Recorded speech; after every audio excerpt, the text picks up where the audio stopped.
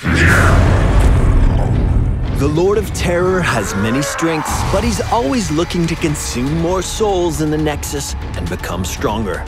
Diablo's upcoming rework will focus on preserving his most popular builds and giving players greater control over his abilities.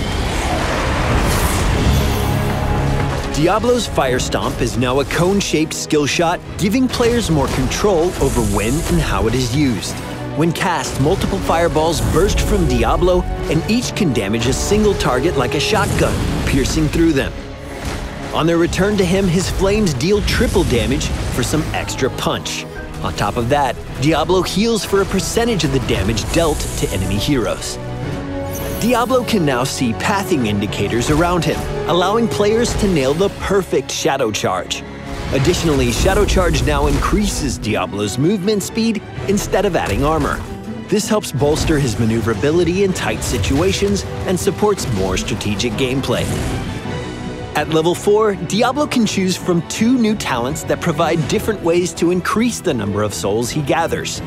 Sacrificial Soul grants souls and armor when Diablo Shadow Charges an enemy hero into the terrain.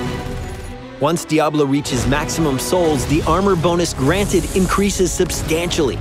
Similarly, Souls to the Flame grants Diablo souls as Fire Stomp's flames damage enemy heroes. And as he acquires more souls, its healing is increased. Diablo's talents have been refined to create synergies between his different abilities. For example, Eternal Flames allows Shadow Charge and overpowers Stun to reset Fire Stomp. When combined with the charges granted by overpowering Nightmare, Diablo becomes an even scarier, more dynamic foe. Altogether, these refinements add depth and complexity to Diablo's gameplay, while maximizing the bonuses that skilled players can reap from mastering his abilities. Explore the dark power of the Lord of Terror, and while you're at it, leave us a comment or subscribe to Heroes of the Storm around the web, and we'll see you in the Nexus.